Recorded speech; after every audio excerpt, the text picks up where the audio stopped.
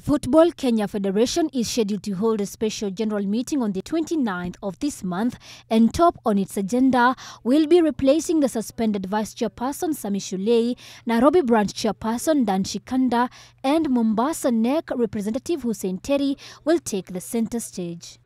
Sholey, who was suspended shortly after taking office by the executive, was again on the 27th June of this year banned for 6 years from taking part in any football activities in the country, while Hussein Terry was banned for a lifetime. It was shocking because we had done a lot of appeals at the arbitration, but it seems like the federation never took it seriously. In a bid to find justice, the former Kenyan international has been in and out of all relevant offices, including Ministry for Sports, Art and Culture, and nothing has been forthcoming. I've done a lot of SMSs to the minister. I have actually called the minister. I have WhatsApped the minister, but there's never a single day that he has answered my questions or even texted back. After reporting the matter to the higher office in Zurich, FIFA directed the trio to solve the problem locally, and soon enough, the federation, led by its president Sam Nyamweya, was at the Integrity Center to answer allegations of corruption and misappropriation of funds. With investigations said to be ready, Kenyans are looking up to the Chief Justice Willy Mutunga to give his verdict. As we speak right now, the case is closed as per the reports from ESCC. The files have been submitted to the DPP.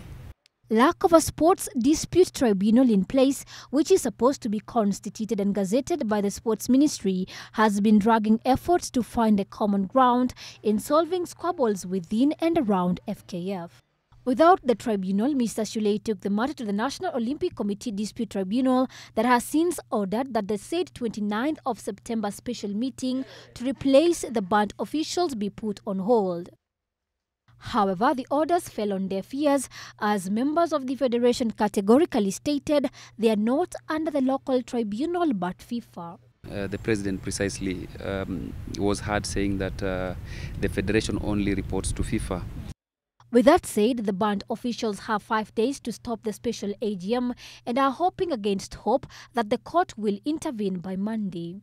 Few months ago, a different group known as Friends of Football in Kenya voiced their dissatisfaction in the way football matters are being run in the country, cries that came hot on the heels of the national team oust from the African Cup of Nations qualifiers.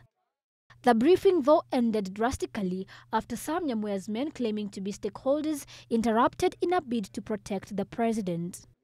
These same men are seen everywhere, especially in controversial political gatherings. That's the state of football in the country, and if any help will be forthcoming, only time will tell. Florence Ndongo, GBS News.